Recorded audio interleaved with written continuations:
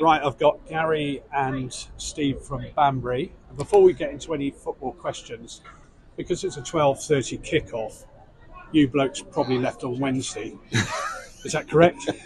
Early this morning. Early this Only morning, this morning, Dave, yeah. I'm sorry, I do get my numbers mixed up when I talk about Banbury, but there we go. Look, these two guys, season ticket holders, very quickly. Obviously, the team started well. Um, Two quick questions here. Based on what you've seen so far this year, where do you think we're going to end up at the end of this season? Gary, Second or third. second or third? Second. Second. Really good shouts here. Have you noticed everybody that I've spoken to seems to have Gary in our title? This is the third one out of four with Gary. It's very top-sided, this one. But anyway,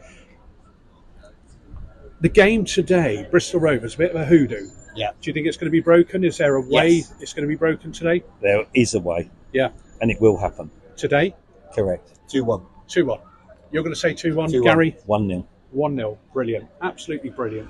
So there's two great results here. Before we leave, I'm going to ask you a real strange question. This is a non-football question. And if you're right, you win a tenner. Go on. Okay?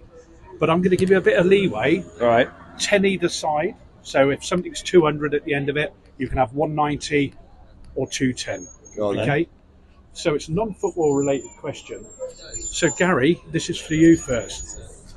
How many puffins reside in Iceland? 270,000. Brilliant. That's a really good guess. 340,000.